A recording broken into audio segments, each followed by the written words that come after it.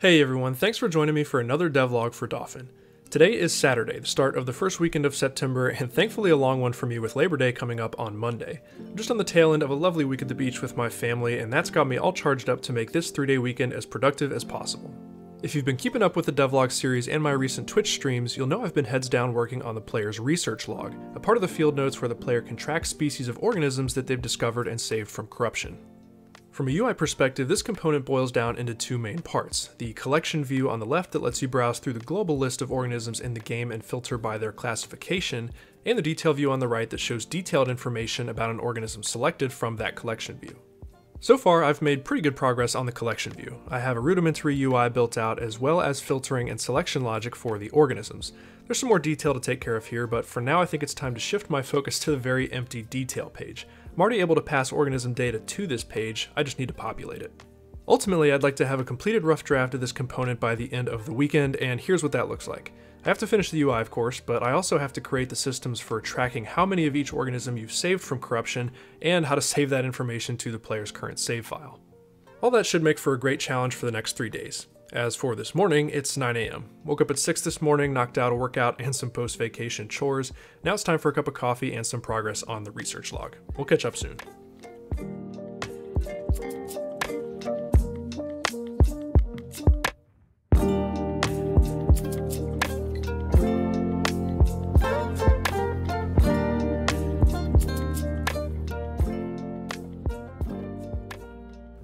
Alright, quick update here at 10 a.m. on the detail page. So I've just done some cleanup to make this a little bit easier on the eyes, making improvements to the name label, scientific name label, and description down below. And I've also added a nice place to put a preview of the organism that you've selected from the collection page.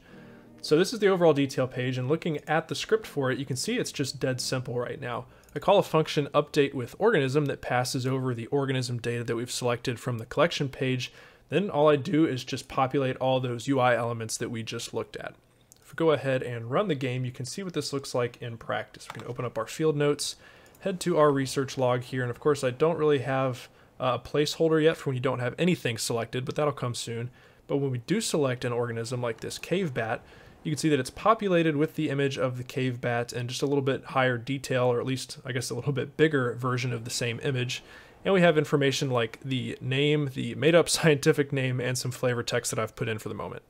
Pretty good progress, I think, for about an hour's worth of work. Unfortunately, I still do have some more post-vacation chores to take care of today, so I'm going to try and knock those out now to free up my afternoon. Gonna go do that, so I'll see y'all in a bit. Howdy folks, I am back in the office here around 2 p.m. Finished up my chores, did some meal prep, and I think I have about 4 hours before we head to a friend's house to catch a football game this evening. I'll certainly be spending some of that time just kicking back since I've not done much of that today, but before that I think I can squeeze out a bit more progress on my research log.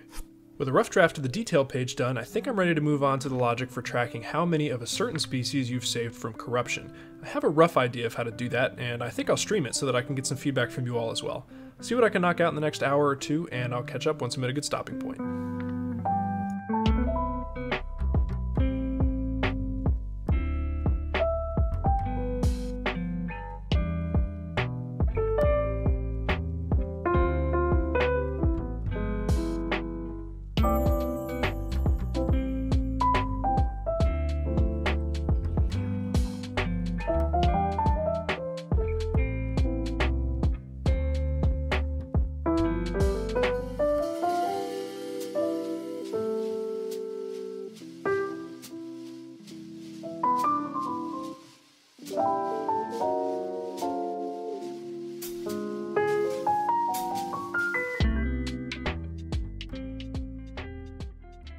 Hey everyone, I'm back with an update here on Sunday. It's going on noon, and I've had a productive morning working on some UI, going for a walk, and working on this devlog.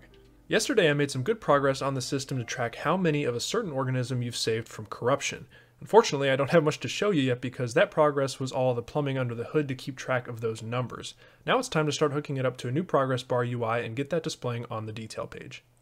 Here's what I have of that UI so far, which is what I was working on this morning. You can see we're looking at the detail page here, and on the bottom we have kind of a segmented progress bar. And if I click into that actual scene, you'll see that that's just what it is. It's a singular progress bar composed of multiple segments. The idea here is that each of these segments will represent a certain number of this organism that you need to save from corruption. And once you complete a segment, effectively reaching one of these milestones between them, you will unlock something. I have a couple ideas of what that's going to be, but I'm not really going to implement anything there yet. I just want to get the system in place for tracking your progress through this bar. I'm feeling recharged by my walk and the last bit of my coffee this morning, so I'm just going to jump right in. Alright, fast forward to 2 p.m. this afternoon, and I've made some interesting progress on the decorruption progress bar. If I open up my field notes and head to the research log, you'll see my progress bar here on the bottom of the detail page. And when I click on one of these organisms, you'll see that nothing actually changes until you hover your mouse over these individual segments. When you hover your mouse over a segment, it will show a tooltip that represents the progress being tracked by that particular segment. So this first segment of the progress bar is tracking your progress towards saving 1 sand crab from corruption. Similarly, the second one shows your progress towards saving 5, and then 10, and then 50. And you can see the flavor text below the title shows you what you'll be unlocking by hitting those particular milestones. So in our first example here, 0 of 5 saved.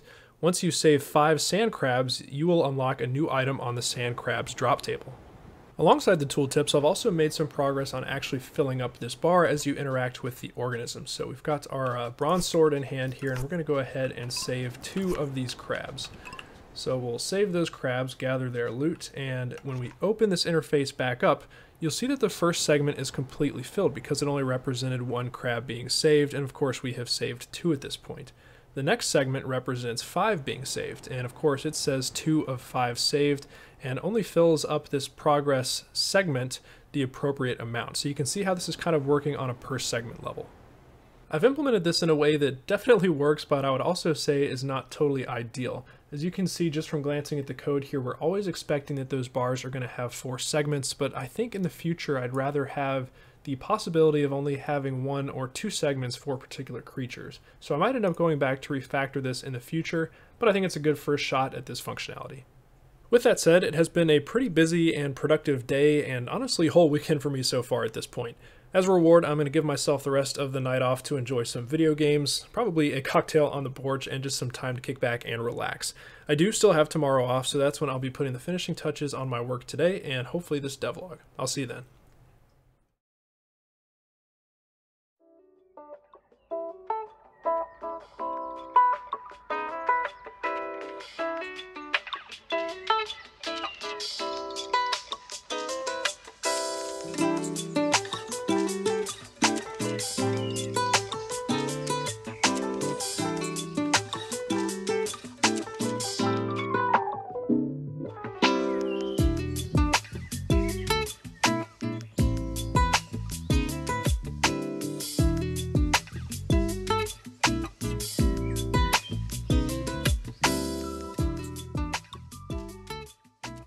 Hey everyone, welcome back to Monday morning, just on the tail end of a fairly productive development session after my workout. I say fairly productive because while I didn't accomplish a lot, I did learn a few things that will inform how I direct my efforts over the next few days. My final task on the Trello board for this feature was to implement saving progress you make cleansing organisms to disk. I plan to do that using the save system I designed a while ago for saving the player's location when sailing between islands. The problem is, upon revisiting that system, I've reflected on it a bit and realized just how fragile and defect prone I had originally designed it.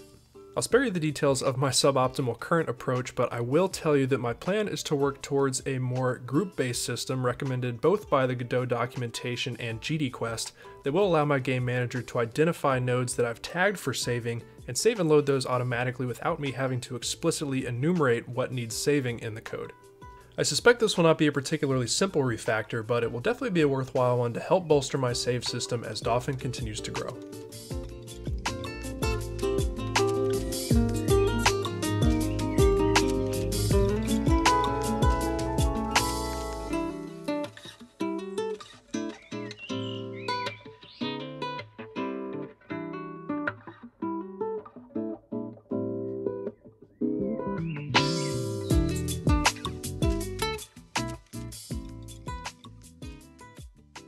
Alright, welcome back everyone to Thursday morning. We've definitely zoomed ahead a bit in the week here, but that's okay. In the past few days I've found time to both focus on my save system and address some of the nagging to-dos I've had really throughout the implementation of the entire research log.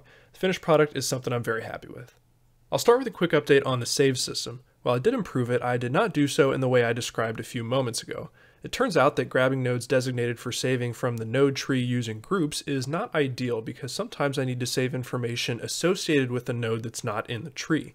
For example, information about the player's location is saved with the player, but when we're sailing around and actually changing locations, the player is not in the tree. My fix for this is to have my nodes responsible for saving live as the child of my autoload singleton game manager, which we're looking at here. That way, everything I need to save is always over here in the tree, and the data is always accessible to nodes like the player that may need it. So with this in mind, I implemented a new saver node for my research log, and now you're able to save your progress cleansing organisms. Apart from the saving functionality, I also wanted to make the segments in my research progress bar more flexible. To do that, I added a horizontal box container to my parent progress bar, and now create segments on demand based on how many research tiers are defined for a particular organism. So, for example, 3 tiers defined on the organism means we have 3 segments in the progress bar. This took out some hard-coded logic from the progress bar and gives me more flexibility designing my organisms. The finished product is overall a great start to my research log system. Organisms you saved from corruption are tracked, and you can work towards unlocking new perks involving those organisms as you save more and more of them. A great conclusion to this week and this devlog. As always, I want to give a big shout out to my Garami supporters on Patreon. Cody Odin, Finnickfu Games, Mega Ombre, Vlad Sunny, James Kennedy, Jess Sargo, Deliuse, and Dinozoid, and of course all the other folks who support my work on Dauphin and this channel through Patreon. I hope y'all enjoyed this week's devlog, and I'll leave you with this image as a teaser for a video soon to come. I'll see y'all soon.